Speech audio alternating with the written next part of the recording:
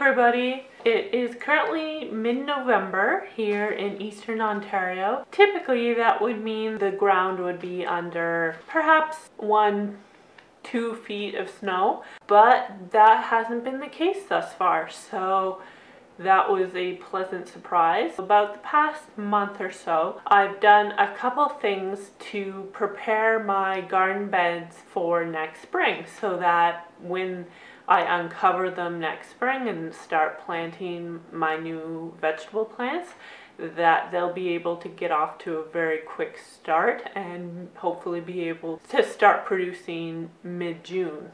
So the first step in preparing my vegetable garden to basically go to bed for the winter is by completely clearing them of all the dead plant matter that was in there.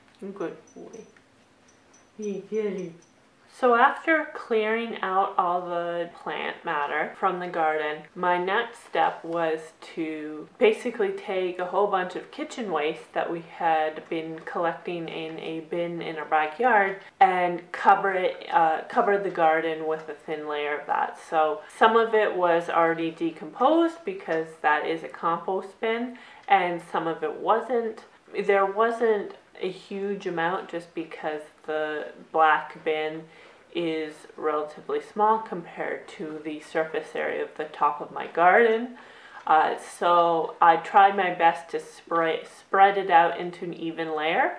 In addition to the kitchen waste, I also had, for instance, my jack-o'-lanterns from Halloween. I had 2 of them, and I was able to just chop them up with a spade, as well as some of the guts that were in there, and just spread it out evenly on my garden. Which brings me to the shredding. So we have a lawnmower that doubles as a mulcher, meaning that we can either run the lawnmower over the lawn and cut the grass, or we can run the lawnmower over a layer of leaves, plant matter, what have you, and have that shredded. So that's what I did with both the spent plants from my garden and the leaves that had fallen onto the lawn from the numerous trees that are around my lawn. We have such a large lawn, both front and back, that I was able to completely cover the garden with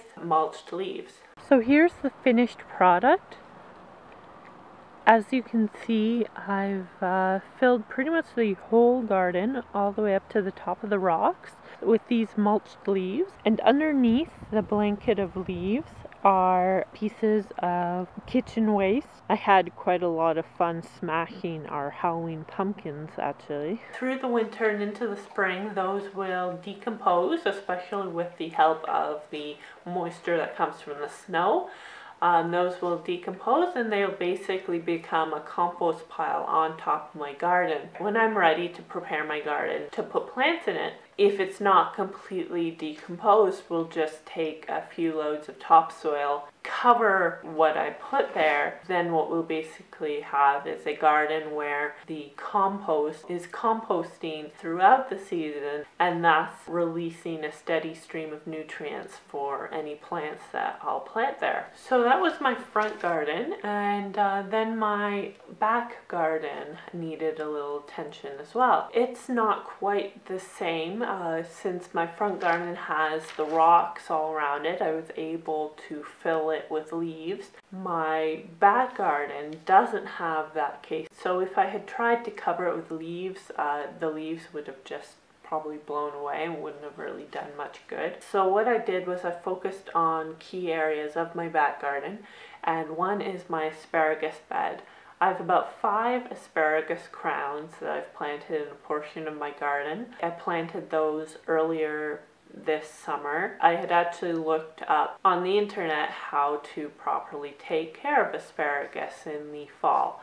And so what it had told me was that I should be cutting the asparagus to about 2 inches above the soil, putting some finished compost onto it and then covering it with mulched leaves. I did have finished compost, actually from the Composting 101 video I did earlier. I covered my asparagus with that finished compost, and then I covered it with a layer of mulched leaves. And here's my asparagus bed.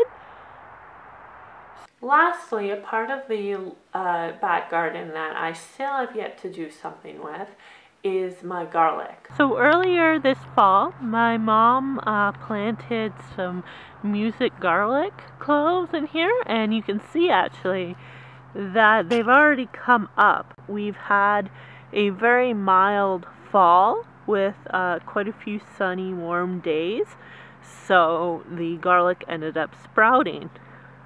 I'm probably going to want to cover it with some mulched leaves, maybe with some finished compost as well, and hopefully that will protect the sprouts from the frost and the snow, so that they'll continue to grow in the springtime. I'm hoping that by doing that I'll be able to keep the heat in and keep my garlic from freezing, since quite a few garlic cloves sprouted, and if they stay alive through the winter and spring, I should have probably about 8 heads of garlic next summer, which would be really exciting. That was a really quick video. Just wanted to give an update about where my garden is in terms of preparation for the winter. I am expecting to at least do one more video, and that video will be basically a summary of all the things I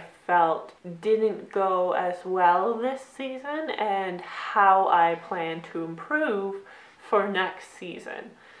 So definitely hope you look forward to that video. And as always, if you like this video, please like, subscribe, and share with any friends you think might appreciate this gardening series. Happy gardening!